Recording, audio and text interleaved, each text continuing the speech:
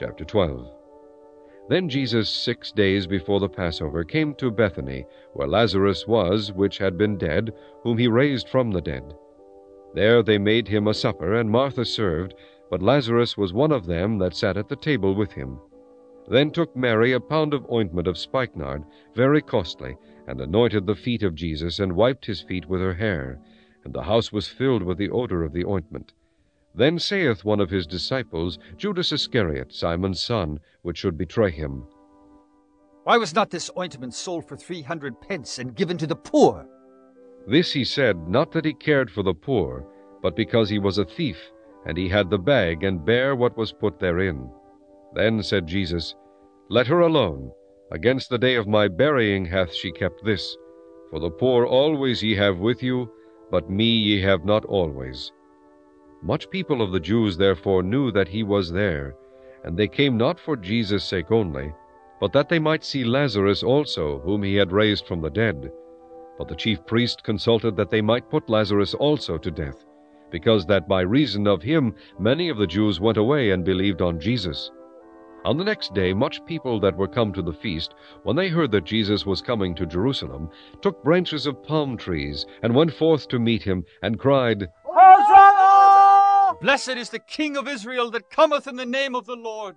Jesus, when he had found a young ass, sat thereon, as it is written, Fear not, daughter of Zion, behold, thy king cometh, sitting on an ass's colt. These things understood not his disciples at the first. But when Jesus was glorified, then remembered they that these things were written of him, that they had done these things unto him. The people therefore that was with him, when he called Lazarus out of his grave, and raised him from the dead, bear record. For this cause the people also met him, for that they heard that he had done this miracle. The Pharisees therefore said among themselves, Perceive ye how ye prevail nothing? Behold, the world is gone after him. And there were certain Greeks among them that came up to worship at the feast. The same came therefore to Philip, which was of Bethsaida, of Galilee, and desired him, saying, Sir, we would see Jesus. Philip cometh and telleth Andrew, and again Andrew and Philip tell Jesus. And Jesus answered them, saying, The hour is come that the Son of Man should be glorified. Verily, verily, I say unto you, except a corn of wheat fall into the ground and die, it abideth alone, but if it die, it bringeth forth much fruit. He that loveth his life shall lose it, and he that hateth his life in this world shall keep it unto life eternal. If any man serve me, let him follow me, and where I am, there shall also my servant be. If any man serve me, him will my Father honor. Now is my soul troubled, and what shall I say? Father, save me from this hour. But for this cause came I unto this hour. Father, glorify thy name. Then came there a voice from heaven, saying, I have both glorified it, and will glorify it again. The people therefore that stood by and heard it said that it thundered. Others said, An angel spake to him. Jesus answered and said, This voice came not because of me, but for your sakes. Now is the judgment of this world. Now shall the prince of this world be cast out. And I, if I be lifted up from the earth, will draw all men unto me. This he said, signifying what death he should die. The people answered him, We have heard out of the law that Christ abideth forever. And how sayest thou, the Son of Man must be lifted up? Who is this Son of Man? Then Jesus said unto them, Yet a little while is the light with you. Walk while ye have the light, lest darkness come upon you. For he that walketh in darkness knoweth not whither he goeth.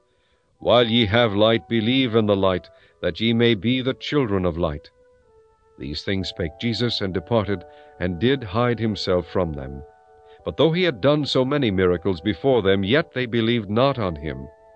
That the saying of Isaiah the prophet might be fulfilled, which he spake, Lord, who hath believed our report, and to whom hath the arm of the Lord been revealed?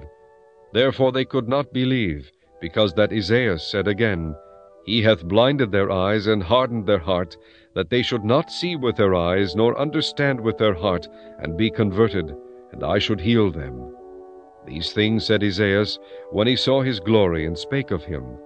Nevertheless among the chief rulers also many believed on him, But because of the Pharisees they did not confess him, lest they should be put out of the synagogue, for they loved the praise of men more than the praise of God.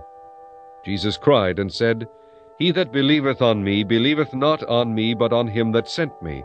And he that seeth me seeth him that sent me. I am come a light into the world, that whosoever believeth on me should not abide in darkness. And if any man hear my words, and believe not, I judge him not. For I came not to judge the world, but to save the world. He that rejecteth me, and receiveth not my words, hath one that judgeth him. The word that I have spoken, the same shall judge him in the last day. For I have not spoken of myself, but the Father which sent me, he gave me a commandment, what I should say, and what I should speak. And I know that his commandment is life everlasting. Whatsoever I speak therefore, even as the Father said unto me, so I speak.